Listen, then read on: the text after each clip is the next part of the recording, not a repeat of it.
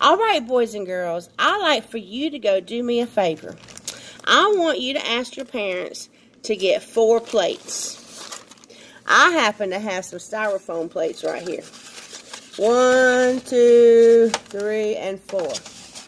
All right, now you can make these yourself, or you can print out my attachment on the Google slide.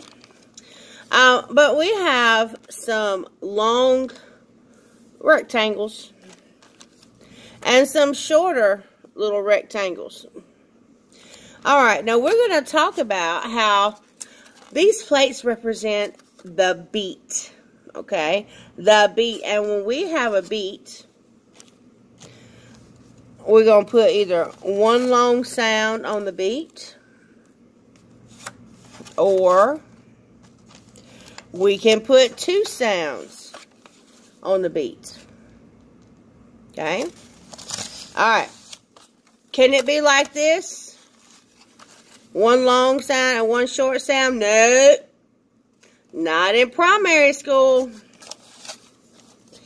We're going to have 2 sounds to the beat. All right, so the beat is the plate, and the rhythm are these little rectangles. All right, now I want you to practice putting these long rectangles on the beats and these small little rectangles on the beats.